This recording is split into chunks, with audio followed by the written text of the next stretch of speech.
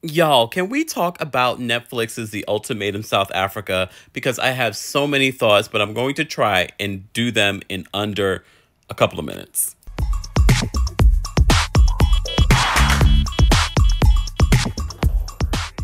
First of all, this is what they talk about when they say industry plants. These two were never going to move on or leave each other. They were just bringing them in probably for optics for this show. Aiden showed who his true character was during the show. He's a good guy. They were always going to get married. They were just here for funsies.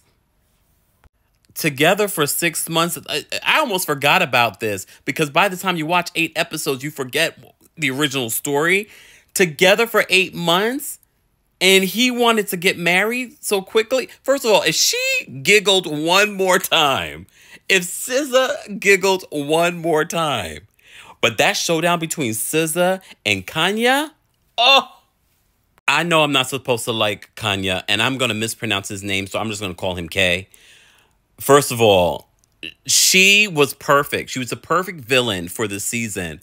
But in real life, oh, she was the worst. That when he dropped off SZA to fight his battle, and Kanye and SZA went back and forth. Well, matter of fact, no. There was no back and forth. All we had from SZA was oh no. And this one, she's like, leave. Oh my God. She is perfect reality television. But why? I am not a wig expert, but I know you're not supposed to see the lace front line here. Sidebar, if you don't want any spoilers, you should not be watching this. Did anyone else think that Tabby and SZA kind of favored each other? So when she ended up with SZA's boyfriend, I was sort of like, well, I can see why he might see a future with her. She kind of favors the girl. If anything, I have to say she's a little bit more serious than SZA. First of all, when SZA came over to bring back the gift that she left, oh, I was like, SZA, for me, that constant laughing, the always emotional, was a little annoying to me. She was annoying to me, and in a way that was like, she's just not ready for a serious relationship. Nola and Lebo. First of all, again, spoiler alert, these two leave the experiment very early.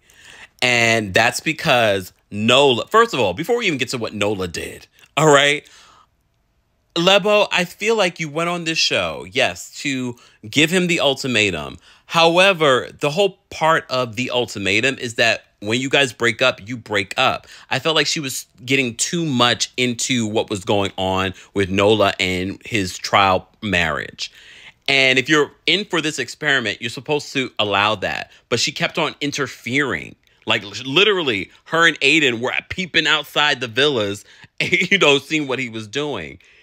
But I think part of what that was that she knew all along that she couldn't trust this man. This man ends up sleeping with Ruth, his trial marriage person. And he didn't want to tell Lebo, but Ruth was like, I have to tell you this. Oh, poor Ruth. It's like she went home after telling Lebo, and then she was going to tell him that he told Lebo, but Lebo already showed up at the house, at the villa, and was raising all hell. Only for Nola to be so mad at Ruth for telling Lebo. He said, oh, well, I'm going to tell Isaac. That's Ruth's partner, who she's been with for 2 years and never met his family. Yet in this experiment, Isaac, who ended up with Kanye, ends up meeting his family. And she just known him for a couple of weeks.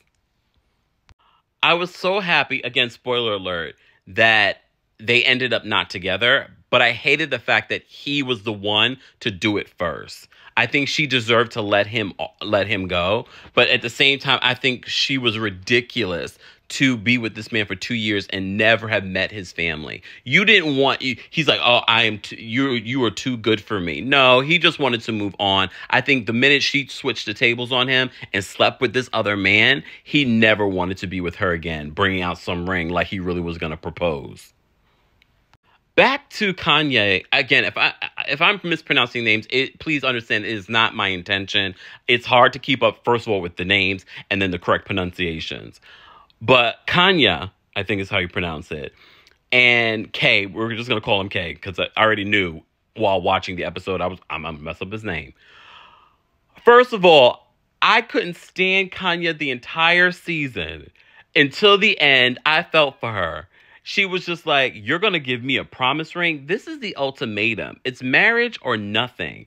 So I ended up looking at him with the side eye that you knew. He literally said that he knows that he doesn't see a future with her. So he felt like a promise ring was the best way. So you clearly knew that you don't want to be with her, but you're giving her a promise ring, stringing her along. Stringing her along. Do you see her lace front? She can't be strung along any further.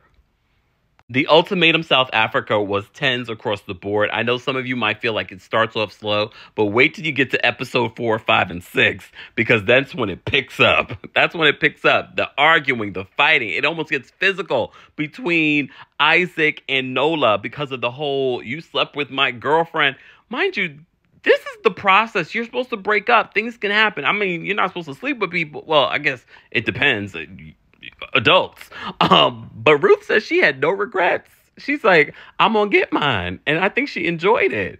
But I don't think she was going to take Nola really seriously because Nola wasn't taking her seriously. He was telling the other guys, he was trying to play it like, oh, yeah, we never slept together, blah, blah, blah. And then he was telling them, yeah, I don't see a future with Ruth. But Ruth was like, I don't really see she didn't say this. But I think for Ruth, it was sort of like, I wanted to sleep with them, so I did. Good for you, Ruth. And Lebo, I hope you understand that the way that he slept with Ruth, I'm pretty 100% sure Nola has cheated on you before. I hope you guys are no longer together. Have you watched Netflix's new show, The Ultimatum South Africa? If so, let's continue this conversation in the comment section. You bring the ladder.